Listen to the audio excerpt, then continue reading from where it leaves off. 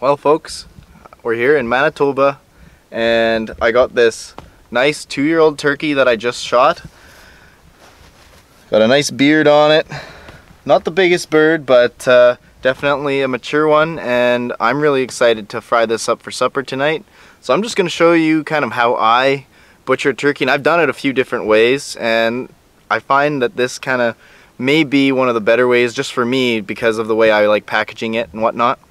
Yeah, I'm gonna just get started here, and hopefully you guys maybe learn something about at least the anatomy of a turkey, and in case you haven't seen it before.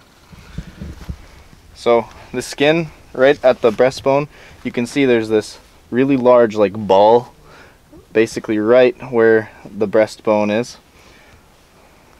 So I'll just cut in right there, and once you get that open, kind of like you would with a goose, just pull it apart. That way I'm keeping the feathers off of the meat as well. Now turkeys have massive breasts. As you can see, that on this side is like as wide as my hand. I don't have the biggest hands, but it's still saying something on how big this turkey really is, or at least wild turkeys in general.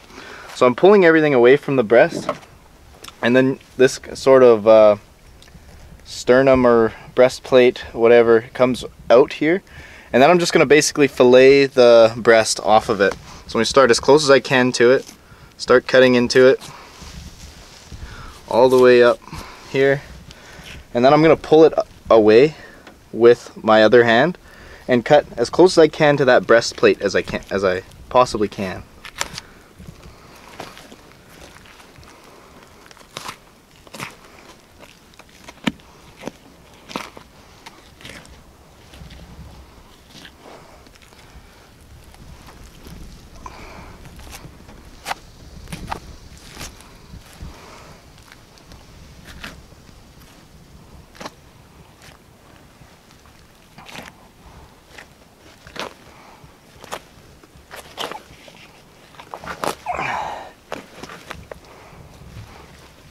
It goes way down in there.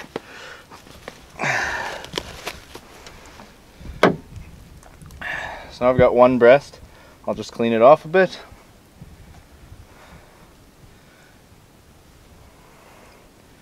It's pretty big. That's just one breast from this turkey, and this isn't a huge turkey either. I've shot one that made this look very small.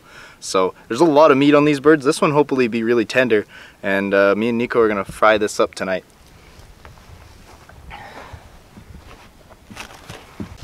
So yeah, and then the other breast, you just do the exact same thing, and then I'll show you how to do the legs. Alright, so now I'm gonna move on to the legs, and you just sort of keep going on from here. You can already see that they're starting to be exposed from the skin that I already peeled back. I'm just gonna continue to peel that back. You can use your knife to cut it even more, trying not to again get feathers and guts onto the legs. The other reason I like this method is you don't get any of the guts on anything. Not like even when you're plucking it, then you have to gut it. There is a chance of it happening, but with this way you're never accessing the guts. You can see the first thing I'm doing right now is just the drumstick. So I'm basically just cutting around it, skinning it, kind of not doing the best of job because it's just not cooperating. But there we go. Get the drumstick out now. You can kind of see there's seams. The same way you'd butcher a deer if you've ever done that. You're just following those seams around. The leg should start to just come out.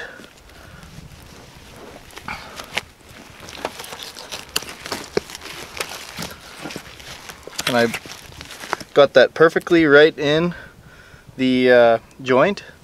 You can see how easy that came out just with a little bit of guidance with my knife. So there's one, and then obviously I'm going to clean that up and take the leg off. For now I'm just going to leave it like this so that I can keep going. But instead of going right into the other leg, I'm actually going to do the thigh. So kind of the same way again with any other animal that you're butchering from scratch. You're just following these seams. Now the thigh, I haven't done a turkey in a while, but I like to put it on its side. Peel it back. You can see how big their thighs are too. And that's one of the best parts on a wild turkey, in my opinion, is these big thighs. Oh, there's a BB.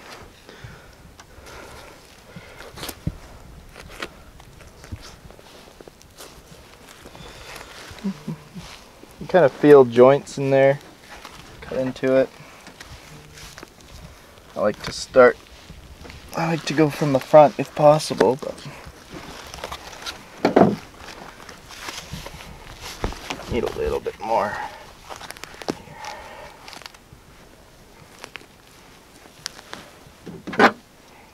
I'm sure there's a lot better ways to do this, and a lot faster people who do a lot of turkeys in a year. But for me, who does one turkey a year, just got the gist of it.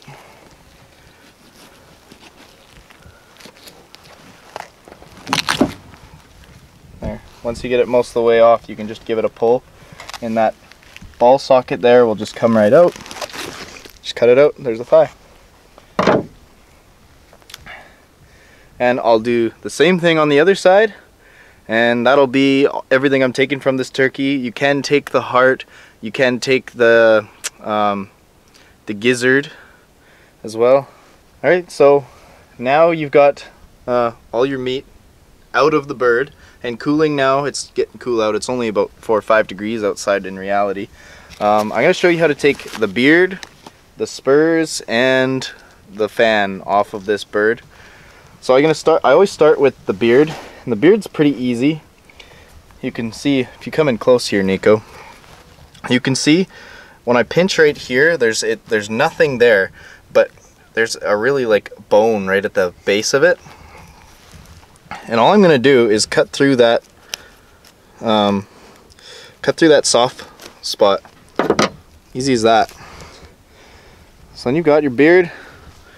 I could trim that just a little bit more, a little bit of the fat off of it, and then all you do is put borax on it, leave it for a week, be dried out, ready for taxidermy. That is my smallest beard, actually. Alright, and then next I always do the fan. On this bird, right after I shot, and I'm sure you can see in the video, he started flopping around. He missed. He lost a patch that goes right here, because normally when you're getting it mounted, you'll get the outside, the first one in, and the second one in at least. Most of the time I normally just do 2, because then you can put a plaque there and it still looks good. The same thing basically with the beard. There's a soft spot right here, and although it is attached by vertebrae right in the middle, you can cut right around that, and then I'm just going to twist it off. So you can see I'm grabbing, it's like a knuckle almost, and then the fan kind of goes there. So I'm just going to cut right around it. Can't see what I'm doing, it's getting dark out. But I'm basically just gonna cut it right through that knuckle. Now it's just hanging on by skin.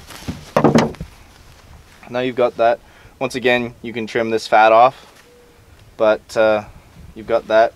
I normally take these back ones off because you don't need those, but I'm actually going to give this to Nico to have, but he can do it with it as he wants. But that's pretty good fan for a 2-year-old bird, Eastern turkey. And lastly, the spurs. Now you can decide whether you want just the spur section or the whole foot. On some of the bigger birds, I like to keep the full leg just because it gives a really good perspective, and you can get it, you know, dried out and displayed pretty nice that way as well. So just for the sake of doing that, and then Nico can decide, once again, I'm going to give these to him. I'm not sure if he's going to keep them, but you can cut right through the tendon, right the back of the leg, and that'll open it up. And all I'm going to do is, apparently not, I see, I'll just give it another couple cuts.